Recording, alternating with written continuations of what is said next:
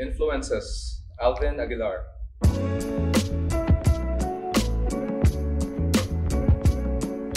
Oh, what gets me out of bed is just, a lot of things to do. There's so much to accomplish, and I just love doing what I'm doing. Any rituals to get you started? Nothing in particular. As soon as I get up, my day starts right away. Making phone calls, taking care of business, taking care of what you have to do, making sure everybody's there in the gym, making sure everybody's doing what they have to do. So that's basically it.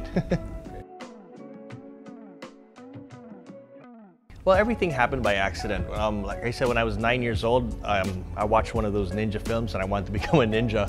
And then after that, I just kept learning and learning. And when I'd get an instructorship in a martial art, I'd keep learning some more. And I knew that there was no such thing as a complete martial art. You'd have to keep learning more and more and more. So that's what I did. And as we went through the years, it just so happened that I loved what I was doing, and I kept on and basically made a career out of everything. And it was just all by accident, actually. I was just doing what I wanted to do, and then I just fell into this. Okay, so there's no one particular person who influenced you? Well, the instance, there's a lot of instances that made me want to train and do jiu-jitsu even more. I booked a private lesson. Hopefully, so I'd be able to show what kind of a good fighter I was. And then what happened was, when I got to the private lesson, it was only a purple belt. I was like, wow, why is it only a purple belt? I don't want to learn from this guy, he's only a purple belt. So what I did was, I was really a young punk at that time, so I said, hey, why don't we just spar instead? So we sparred. In less than 1 minute, I got my ass kicked. I was tapping right away. I said, oh, maybe just because I'm jet lagged. Oh, let's go again. We went something like 10 times, and he kicked my ass like 10 different times in 10 different ways. And that's where I felt, the power of jiu-jitsu and how awesome it was. And I said, I have to really, train into this and understand everything. So that was one of my, moments that I wanted to, dedicate myself to jiu-jitsu. But even before that, I dedicated myself to so many martial arts. Sarian for street fighting, weaponry, Carlos Hermanos, Ilustrísimo, Paquito Tercia, for the weapon and stick fighting. I really dedicated myself to, everything in martial arts.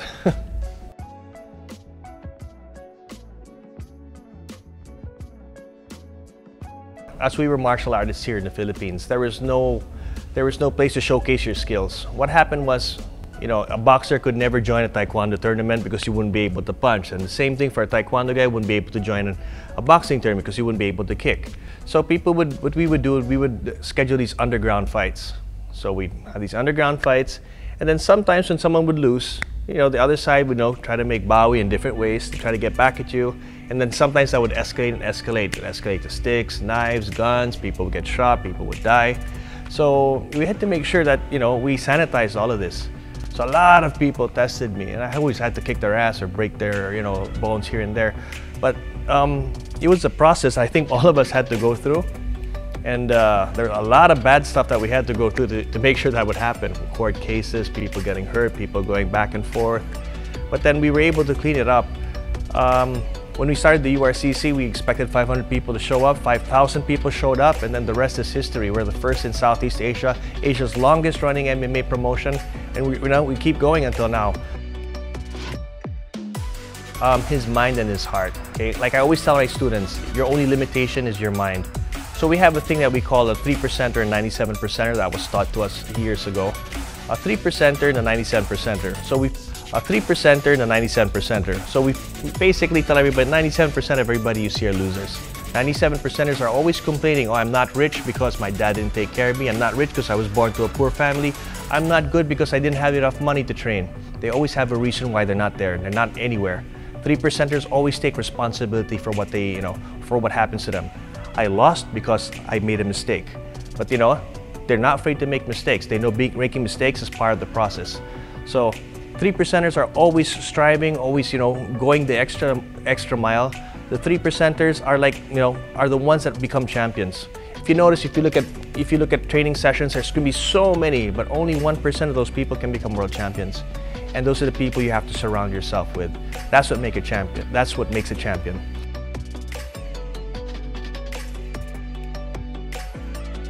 Oh, as a father, unexpectedly, when I took on a lot of students, ever since I was 17, I was already teaching martial arts. You know, when you teach somebody, you mentor them, you want them to become as good as possible. Then as you're mentoring them and teaching them, you see all these problems that they go through, all these, you know, life changes, life challenges that they go through.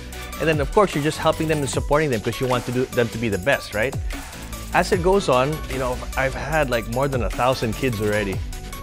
So many went through me, so many champions, so many students. I've taught so many people. You know, we've created the most champions in Asia for, you know, jiu-jitsu and MMA combined. Now it's wrestling, and there's so many. Now, because of that, I was much more prepared to deal with my kids because I have my first 3 were all boys. So my first 3 boys would always come up with their own challenges, and every time something would happen, it's like I wasn't even surprised.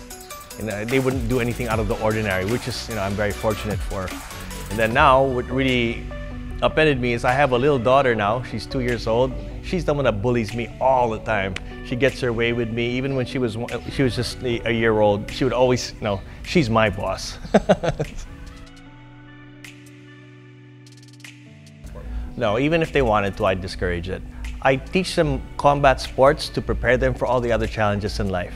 Not just the self-defense aspect. I'm teaching them about discipline, commitment, hard work, dealing with failure. That's what I want them to, you know, these are the qualities I want them to develop early on in life. So regardless of what they want to do, you know, they're prepared for it. Now, if they want to go until as far as the Olympics for wrestling and stuff, that's fine. But to do it as a job, I'll tell them no, because there's so much other things that we have to do. Not that I'm saying, you know, being a professional fighter is, you know, is bad or anything like that. I mean, it's also a beautiful career. You can make millions and millions of dollars. It's just that, you know, that's something that you'll have to completely cut off everything. And that's a hit or miss thing if you want to be there. It's a hit or miss thing. It's either you're really good or you're just average, and average will never cut it. I'm a father who always wants to be around his kids. I want my kids always with me. I always want to train with them. I feel fortunate that I get to train with them every day. We get to hang out every day. We get to basically do what we want every day. I feel very fortunate in that regard. My 3 boys always take care of their younger sister. Of course, my boys are always fighting every day. It's like a daily thing. They're always beating each other up from some stupid reason. The boys will be boys as always, especially Luki and Lucho because they're both closer in age. But, you know, I couldn't ask for better children. I guess, you know, regardless of where you are, as long as it's someone you care for, someone you take care of, you know, it doesn't matter. You take care of them right away. You go in. Like one of our idols, like Renzo Gracie said, a friend is someone who comes in with a flying kick. We choked him out, and then put him there. As soon as he woke up, he started another fight. He started, you know, kicking and hurting people, and he was very lucky because the guys in Baguio were literally gonna chop his head off. They didn't even want him to be in Baguio. So when we came outside, there were several guys. This is true, a true story. They said, we're from this tribe and we're a headhunting tribe. We're gonna take his head off because he made this guy bust us. I was like, oh wow, really? Can you not do this in URCC? How would that look, right? So some guy gets his head lopped off in the URCC. I mean, only in some cases. When people betray people who have been with them, who have supported them their whole lives, and you betray these people, you betray the hand that feeds you, those people should never have a second chance. Those are the type of people who are like the scum of the earth for me. The second type of scum of the earth for me are the people who rape little children, you know, molest little children. These people should have no second chance. Oh, it was just tempted. No, there's no tempting for you. You gotta go. So aside from that, everything's good. Okay, what sets us apart, especially in Southeast Asia, is we're the first. Okay, because we did this in the 90s. Well, the 90s we were already doing this, but we had our first event in 2002. But we're still, you know, years ahead of everybody in Southeast Asia. Now, the reason why our Filipinos have not broken through on the world stage yet is because a lot of our fighters get big heads right away. Okay, so they beat a few guys and they think they're the next big thing. It doesn't work that way. When you start believing your own legend, that's when you start going down. You always have to be hungry. A lot of these people, they win once, twice, they hear the fans saying, ang galing mo, ang galing mo. They wake up the next day, ang galing ko. Oh, wow, that's when you start going down. I had this guy, this fighter. This kid, when he was 9 years old, he would win wrestling, boxing, jiu-jitsu, and he was doing so well until he became a URCC champion. But by that time he became a URCC champion, he only had about 5 or 6 fights. UFC called, tells him, we're gonna get you right away. I told him, you're not prepared. Don't go for it. You're not prepared.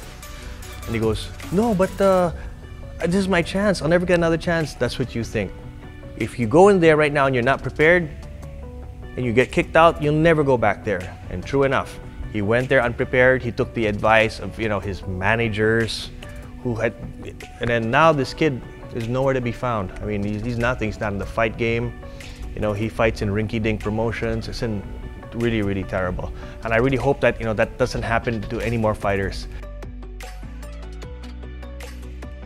But like I said earlier, your only limitation is your mind. Making mistakes is always part of the process. Don't be afraid to make mistakes. Just keep going and going. Don't listen to other people. If that's your dream, go for it. Don't listen to other people, your family, your friends. A lot of people would always say, you know what? All the fighting stuff you do, Alvin, that's never gonna get you anywhere. You'll probably end up in jail or dead or head of a mafia or whatever. I didn't. I'm a family man right now. I have a promotion, I have a business. We have the largest team in Asia right now, and we're gonna keep going bigger, and we've helped so many people, and we're gonna continue to help people and change people's lives. So I'm very proud of that. So if you have a dream, and no matter how bad it seems, to the point that you want to kill yourself, just keep going. Suck it up. It's part of the process.